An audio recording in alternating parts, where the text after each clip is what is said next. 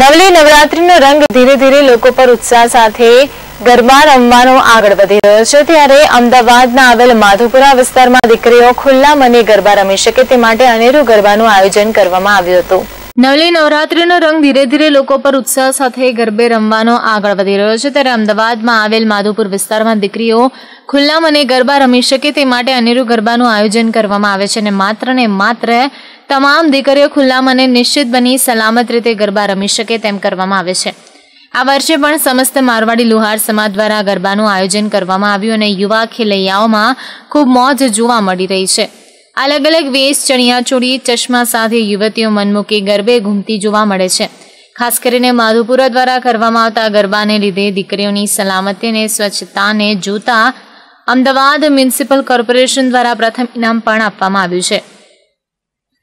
આ ગરબાના આયોજક જીતુભાઈ ચૌહાણ દ્વારા દર વર્ષની જેમ આ વર્ષે પણ ગરબાનું આયોજન કરવામાં આવ્યું અને યુવતીઓ ખુલ્લા મને કોઈપણ જાતના ડર વગર ગરબે ઝૂમતી જોવા મળી રહી છે અને છેલ્લા દિવસે ઇનામ વિતરણનું પણ આયોજન આ આયોજકો દ્વારા કરવામાં આવે છે। ખરેખર સરાહનીય અને પ્રશંસનીય કહી શકાય તો યુવતીઓ પણ મોડી રાત સુધી કોઈ પણ ખોફ કે ડરની પરવા કર્યા વગર માતાજીની આરાધના કરતા ગરબા રમતા જોવા મળે છે।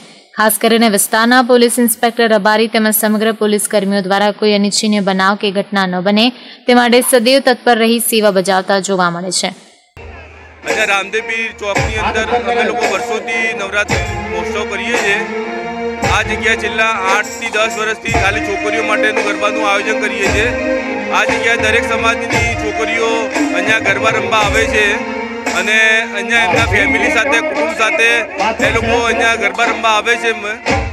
અમે લોકો સફાઈ અભિયાનને ધ્યાનમાં રાખીને એ કામ કરેલ છે અહીંયા અને મધ્ય ઝોનની અંદર સફાઈ અભિયાનની અંદર અમને ફર્સ્ટ ઇનામ મળેલ છે અને એમાં અમારું 2 દિવસ પહેલા મેયર દ્વારા સન્માન કરવામાં આવ્યું હતું।